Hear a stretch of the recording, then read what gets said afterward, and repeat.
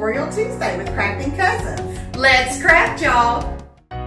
For this project, I'm going to take an old terracotta pot that has been in storage for a couple of years and refinish it. I'm going to use the black chalkboard paint that I got from the Crafter Square section at the Dollar Tree and completely cover my planter and the saucer.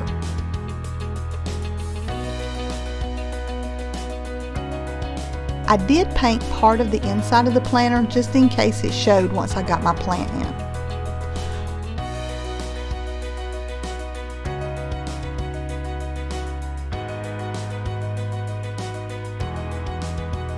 I want to add the words "Love Grows Here" with a heart on the bottom of the planter. Then I want to put our names, our fur baby's name, and our grandchildren's names around the top of it. As I've told y'all before, my handwriting's not the greatest, so I used my printer to print out the wording, and then I just cut it apart so that I could fit it on.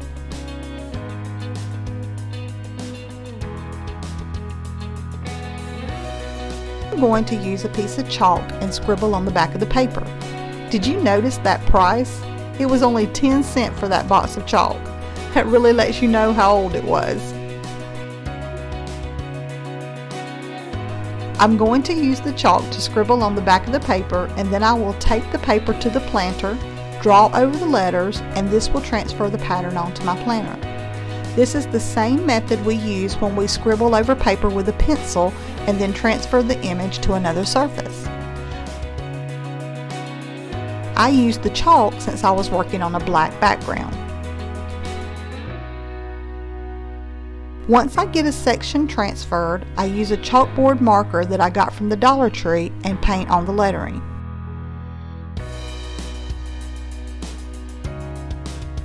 As I was transferring the second set of names, I noticed that I didn't space them correctly so that they would go all the way around. I finally decided to just add the word family between our grandson's name and my husband's name. I used the lettering from one of the other names to get the right dimensions for the word family.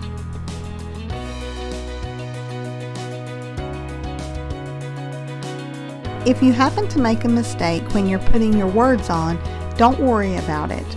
Just use your black chalkboard paint, repaint the area, and then once it's dry, you can use your marker to redo the words.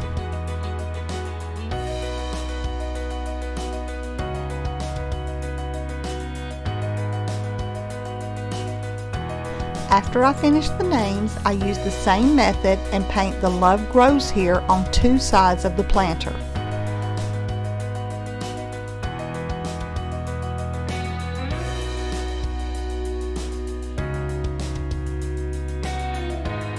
The font that I chose to use was a free font from 1001 Free Fonts called DK Lemon Yellow Sun.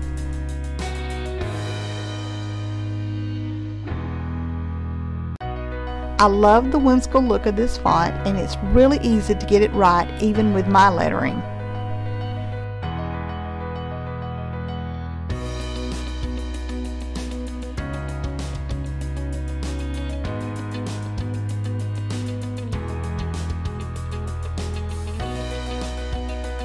There was a lot of chalk dust on the project at the end, but it came off real easily by just wiping it with a paper towel.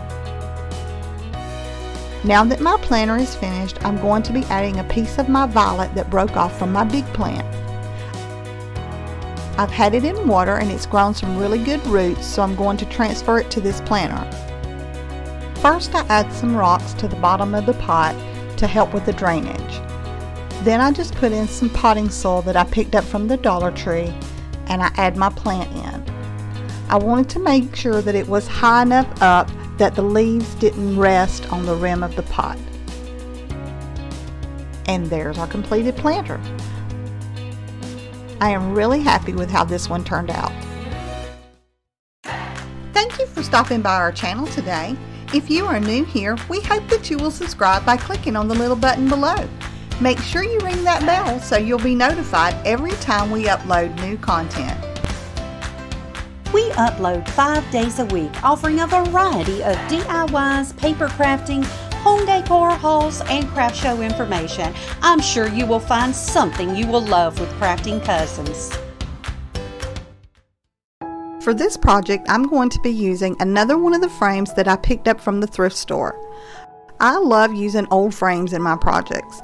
I think it just gives them a more finished, high-end look. Every time I go to the thrift store, I go over to the frame section and I buy any of the nice ones that are on the half-off sale. You can get frames at the Dollar Tree, but they're not wood, and honestly, by the time I get these for half off, they're cheaper than the ones from the Dollar Tree. I took the back off the frame and removed the mat and the glass. Now I'm going to use my black chalkboard paint that I got in the Crafter Square section at the Dollar Tree to paint my frame. I paint the back and the insides as well, but that's really just my OCD. You don't have to do that step because it doesn't show once everything is together. I'm going to take the stand off my frame. This was a really nice frame and that stand did not want to come off easily, but I kept twisting until it finally popped off. It did leave a hole in the back, but that's okay, it won't show when it's displayed. These are some craft sticks that I had left from other projects. I get these at the Dollar Tree too, and there's like 60 to a pack. I'm going to cut off the round end of my sticks. I will be attaching them end to end on my board, so I needed to have flat ends. I'm just using a pair of kitchen scissors to cut them with. They're pretty thin, so they cut through easily. Once my sticks are cut down, I lay them out on my board to figure out how I want to place them. I did not want the seams to line up, so I'm offsetting them on each row.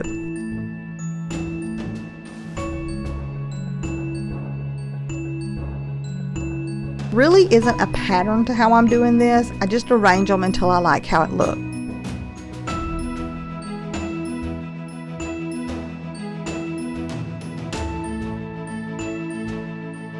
Now I'm going to attach the sticks to the backboard of the frame using my hot glue. I did have to trim down some of the sticks to make the ends match up, and some of them would splinter if I wasn't careful, so in that case I just used my block sander that I get from the Dollar Tree and I sanded down some of the ends so that they would fit together.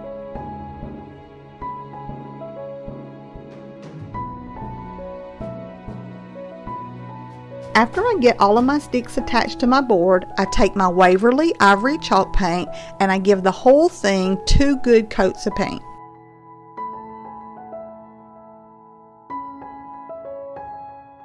Do you use a lot of craft sticks in your projects? If so, how do you use them? Do you make signs out of them, or do you just use them for support? Once my paint is dry, I use my favorite method of distressing. I take an old eyeshadow palette and a stiff brush and just brush the eyeshadow onto my project. I want to highlight all the breaks in the wood, so I make sure that I hit all those areas. I've had several questions about this method.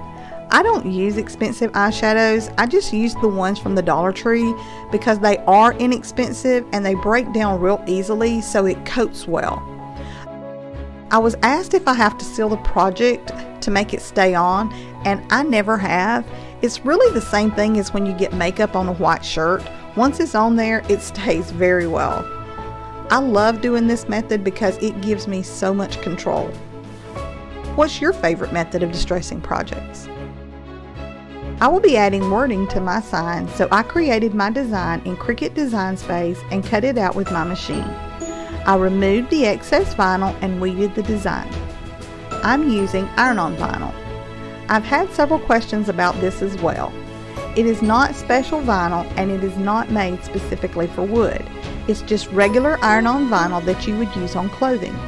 I get the Paper Studio brand from Hobby Lobby when it's 50% off. In my previous videos, I used the cover that comes with the heat press machine that I use for shirts, but in this one I wanted to show you that you can simply use parchment paper to cover your design when you're ironing it, and you can get parchment paper at the Dollar Tree. I love using the iron-on vinyl because it really looks like you painted the design onto the wood. If you don't have a cutting machine, you can get iron-on letters at the craft stores and at Walmart. You could also just paint the design on your sign.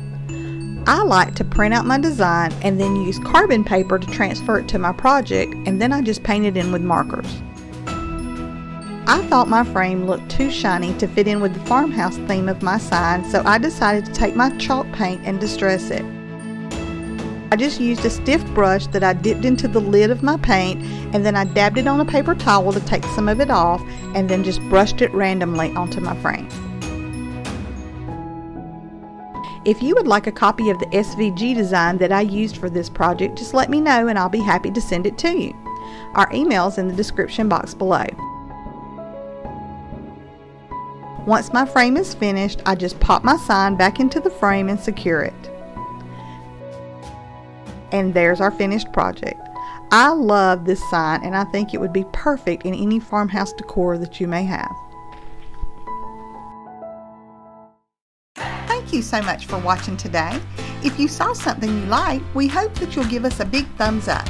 Leave us a comment and let us know what you think, and if you have any suggestions. We just love hearing from y'all. We would love to have you tune in all week for Made It Mondays, Tutorial Tuesdays, either Hump Day hauls or Wednesdays, Trash to Treasure Thursdays, and finish off the week with Craft Chat on Saturdays. See you tomorrow!